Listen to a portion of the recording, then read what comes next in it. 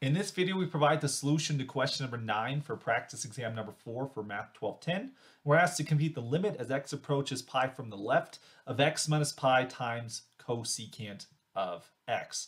Now, if we just plug in pi for x, we're going to get pi minus pi times cosecant of pi, for which you're going to end up with a 0 for pi minus pi, but then cosecant at pi, remember cosecant is cosine over sine, and sine of pi is equal to 0. So this thing is going to look like 0 times infinity because pi is a vertical asymptote for cosecant.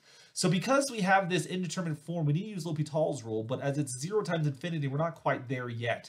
So we need to change it from a product into a quotient. The easiest way to do that is just to push cosecant into the denominator. And so this would then become the limit as x approaches pi from the left.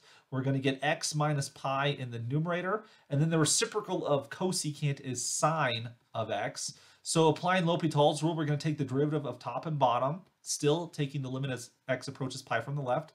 The derivative of x minus pi is going to be 1. The derivative of sine of x is going to be cosine of x. Now, if we plug in pi into that situation, we get 1 over cosine of pi. Cosine of pi is going to be -1, so you get 1 over -1, or in other words, -1. So we see the correct answer is going to be E.